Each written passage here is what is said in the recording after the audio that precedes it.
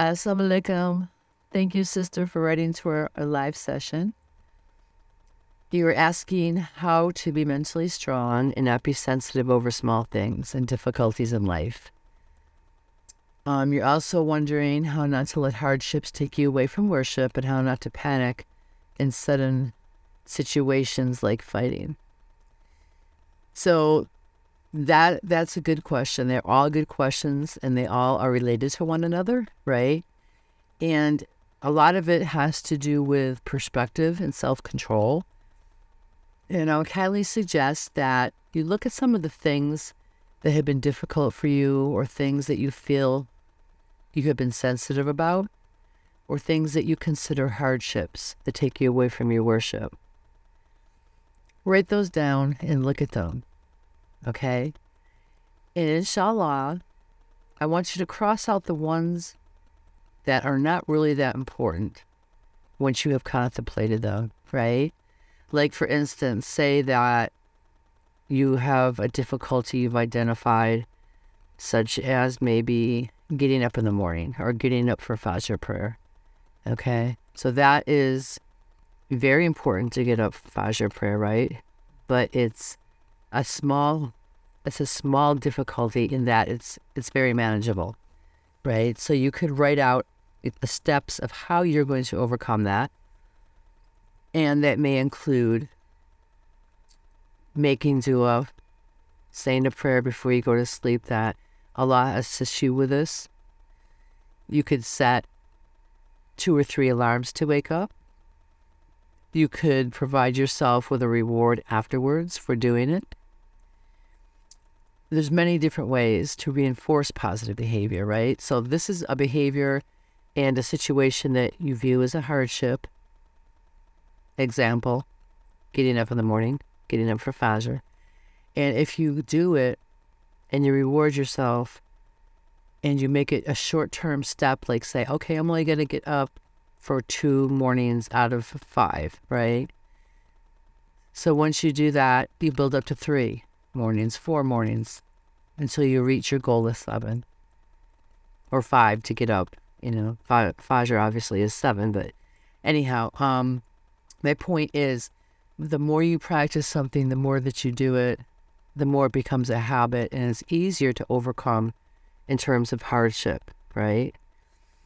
The other part of your question, you know, could relate to things you may be going through, possibly in school.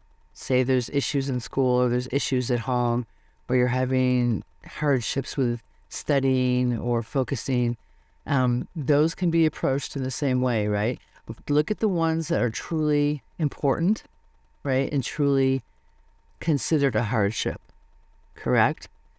Like, perhaps there's a hardship that takes you away from worship, such as your telephone is going off, or there's a hardship where you feel defeated, or you feel like you can't go through with the task, right?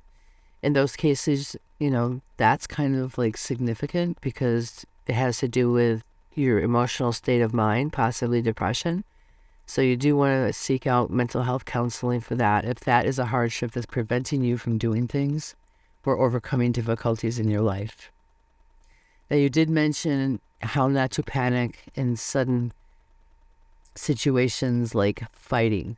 I'm not really sure that I understand that correctly, so please forgive me. I'm going to do the best I can to address that. It sounds like it may have to do with your fight or flight response, right? And that kind of comes from our amygdala, which is the oldest part of our brain. And it causes feelings of fear, feelings of anxiety, feelings of panic when we're in dangerous situations. Say you're going to walk across the street and you almost get hit by a car. You get that, that gasp and that sudden rush of adrenaline, right? That's to keep us safe. However, sometimes the amygdala in our fight or flight response kind of, goes out of whack, right? And it overreacts and it becomes too sensitive to our surroundings and to the stimuli, right?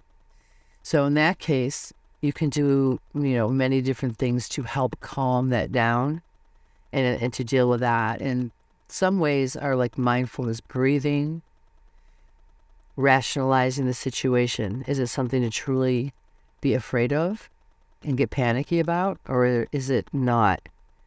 And again, that will go back to the breath, right? If you're confronted with something, you're starting to get panicky, right? You can just, take those few moments to breathe and think about it and ask yourself, is this a situation that calls for panic, right?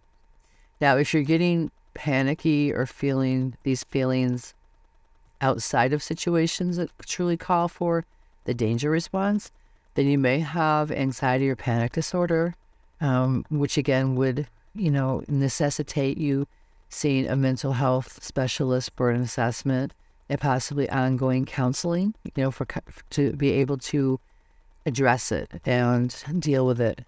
And there's many techniques and different therapeutic modalities that will help you with this. But if that's a situation, sister, please do get counseling.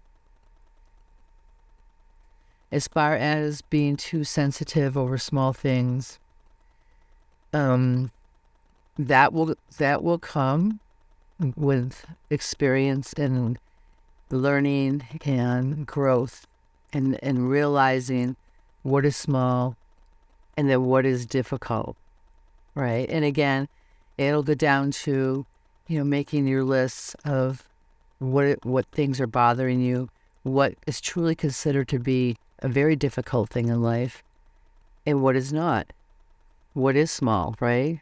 So you can eliminate the small things that will either pass in time or will not get bigger or really are not that significant. Cross those off your list. And when you do that, it'll have kind of like a mental effect on you, in that it will, inshallah, reduce the burden on your mind about difficulties in life, right? Because hopefully when you get done going through these methodically, you will find that you only have a few things that are truly difficulties in life that you have to deal with, instead of a whole bunch of things, right? Because right now they seem to be, all lumped together. So sister, please do, take the time to do some introspection, look at your situations and the things that, are causing panicky feelings and things that appear to be insurmountable, and look at your list, cross off the ones that truly are not. Practice deep breathing, practice, staying in the moment and focusing on, responding rather than reacting, right? And inshallah, that will cut down on feeling anxious. Also, if you are experiencing more than, just panic sometimes, or worrying about hardships or being sensitive, if you're experiencing more like depression or ongoing anxiety or ongoing panic, please do see a therapist in your area for an assessment and ongoing counseling. We wish you the best.